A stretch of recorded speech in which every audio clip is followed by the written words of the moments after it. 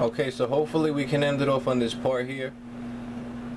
You know, I've tried to bring out information, documents, but unfortunately, you know, it's never enough to fully convince anybody. And so therefore, I pray through the Spirit of the Most High YAHAWAH that, you know, the Most High YAHAWAH will open up the eyes of the people so that they may understand who are their fellow brothers and sisters. Because in these times and in these days, we must understand that YAHAWAH is putting the tribes together. Of course, we may never know which specific tribe that we all come from, but YAHAWAH is giving us an idea. This is why in these times and in these days, YAHAWAH says, "Blessed be my people Egypt, blessed be my people Yasharal, and blessed be Assyria, my handiwork." So YAHAWAH says that the tribe of Dan, they were made to be this way. From the beginning of them setting up their brother and coming up with an evil plan, all the way until them coming here to this land and doing what they had to do. Some people may not get over it, but you have to understand that is why they are called Dan, judge. For the Most High YAHAWAH created that tribe of people to do what they did, to be a judgment, to be a punishment unto other people, unto other nations. And that's what they have done. They have mingled themselves with other nations. They made war within the nations that they mingled in. And so now, the Most High YAHAWAH is bringing back the family together. Let's go ahead and read this. Britannica.com. Barbarian invasions. The movement of Germanic peoples, which began before 200 BCE and lasted until the early Middle Ages, destroying the Western Roman Empire in the process. See that? So just a brief conclusion here. The tribe of Dan, they left Bashan, they went further north. After the Assyrian captivity, there's no more records of the tribe of Dan. So that means that the majority of the tribe of Dan, they went up north, mixing in with the Germanic peoples, becoming the barbarians, becoming the Visigoths, becoming the Ostrogoths, becoming Germanic tribes, which took down the Roman Empire. So you see why the Most High YAHAWAH created the tribe of Dan to do this here. They were the tribe that, you know, picked up, forget about their brothers and started mixing in, causing wars. It says, together with the migrations of the Slavs, these events were the formative elements of the distribution of peoples in modern Europe. You see that? This is how the Indo-European nations started. This is how, you know, the Sumerians became, the Scythians became, and then later came the Vikings. So this is what the Most High YAHAWAH said about the tribe of Dan. They will be a snake by the roadside, a viper along the path that bites the horse's heels so that its rider tumbles backwards. The Most High YAHAWAH created the tribe of Dan to infiltrate other nations, right, and to cause them to fall backwards. That's what they did. They were the Germanic people who took down the Roman Empire. Then later they became the Vikings, who would steal the Roman Catholics people gold statues and things like that, right? You see how they had that same spirit. This is what the tribe of Dan did to Micah. And stole Micah's ephod. They stole Micah's household god. And I'm not here condoning this, saying that it's alright for you to go into anybody's house and rob them and things like that. No. But I'm just trying to show you the similarities of the Vikings, of the tribe of Dan, of the Germanic tribes. This is why YAHAWAH calls Dan the judge, okay? He created that tribe to do just that. Hosea chapter 6 verse 7. As at Adam they have broken the covenant, they were unfaithful to me there. Gilead is a city of evildoers, stained with footprints of blood. You see that? This goes hand in hand with Jeremiah 8 and 16 again. The snorting of the enemy's horses is heard from Dan. Hosea 6 and 8 again. Gilead is a city of evildoers, stained with footprints of blood. As marauders or raiders lie in ambush for a victim, so do bands of priests. They murder on the road to Shechem, carrying out their wicked schemes. Okay, so I just want to show you this here, you know.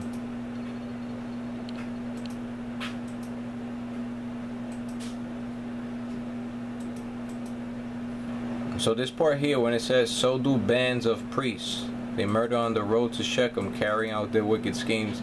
Well, you have to understand that some of the people of Dan, they had knowledge of the tabernacle.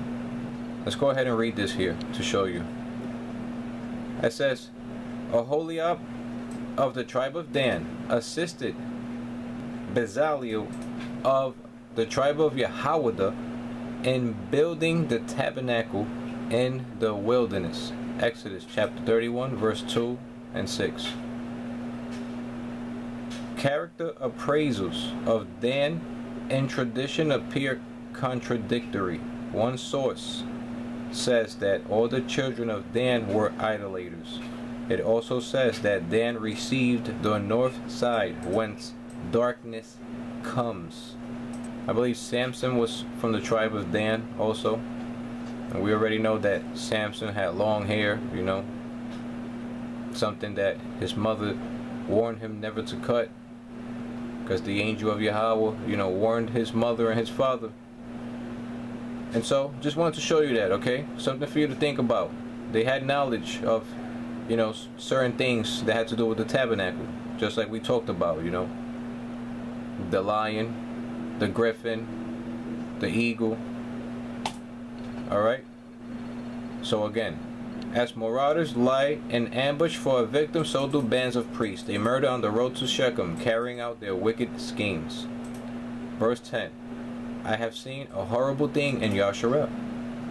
Their Aporium is given to prostitution. Yasharel is defiled. Hosea chapter 7 verse 1. Whenever I will heal Yasharel, the sins of Aporium are exposed in the crimes of Samaria. You see that? The crimes of Samaria. This is why later they become the Cimmerians. So the crimes of Samaria revealed. They practice deceit. Thieves break into houses. Bandits rob in the street. That's what they do. That's what they did.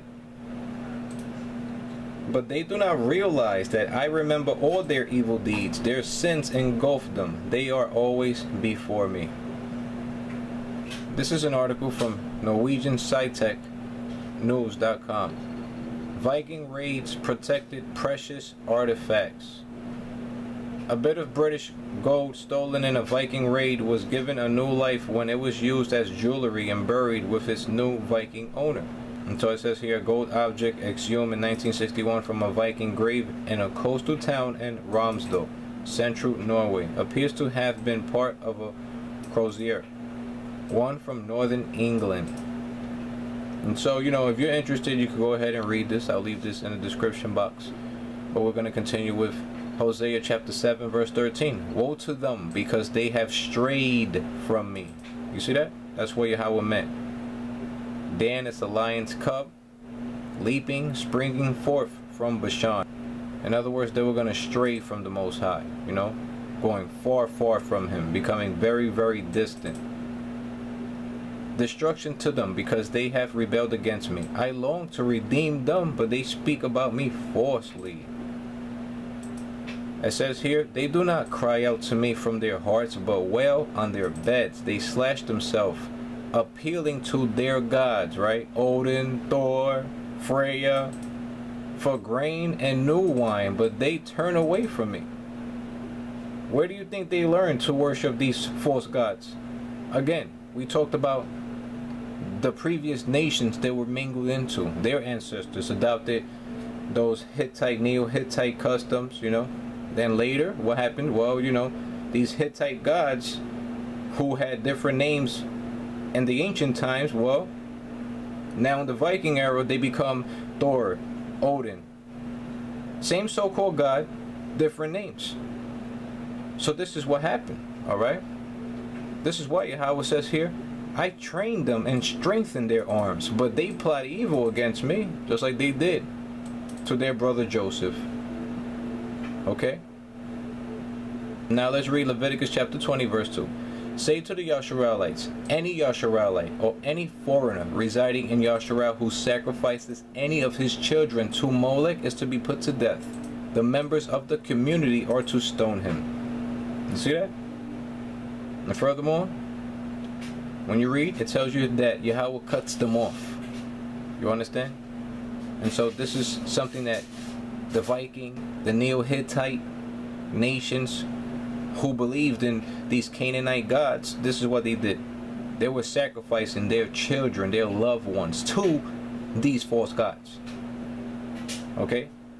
This is the reason why they want you to believe that somebody named Jesus died for the people's sin. They want you to believe that God delights in human sacrifices. But that is not the case. It will never be the case, because the Most High does not delight in the death of the wicked. Okay, so furthermore, why the Most High YAHAWAH will delight in the death of an innocent person, an innocent being. So again, it's right there in your face. You continue to believe the lies if you want to. But YAHAWAH says here, I myself will set my face against him and will cut him off from his people. That's what happened to Dan. They got cut off from their people. Instead of 13 tribes, it became 12. Right? Funny, because, you know, the 13 stripes on the American flag consist of these 13 colonies. So right there is trying to show us this is the 13th tribe that came here to scatter this land. This is the 13th tribe. The people who came here, who basically ate up all of the greenery, who built up their cities and named it after themselves, American. You see that? You see how it's starting to all make sense? So don't mistake this video as I'm trying to be hateful or racist. We're just trying to find out the origins of the tribe of Dan. This is actually a good thing for you so-called American people. Alright? You need to stop trying to be patriotic about being American and start learning about the tribe of Dan. Learn about your origins. You see that? See why it's important for you to know about YAHAWAH? We're going to read in the book of Enoch. This is chapter 96. We're going to read from verse 6. Woe to you who drink water from every fountain, for suddenly shall ye be consumed and wither away, because ye have forsaken the fountain of life. Woe to you who work unrighteousness and deceit and blasphemy. It shall be a memorial against you for evil. You see that? So YAHAWAH says that he did not forget. He did not forget. YAHAWAH did not forget the tribe of Dan. Ezekiel 34:2. Son of man, prophesy against the shepherds of Yasharal. Prophesy and say to them, this is what the sovereign YAHAWAH says. Woe to you shepherds of Yasharal, who only take care of yourselves. Should not shepherds take care of the flock? You eat the curds, clothe yourself with the wool, and slaughter the choice animals, but you do not take care of the flock. You have not strengthened the weak, or healed the sick, or bound up the injured. You have not brought back the strays, or searched for the lost. You have ruled them harshly and brutally. You see that? So stop trusting your government. Come to the Most High YAHAWAH. For YAHAWAH says that you are his lost sheep.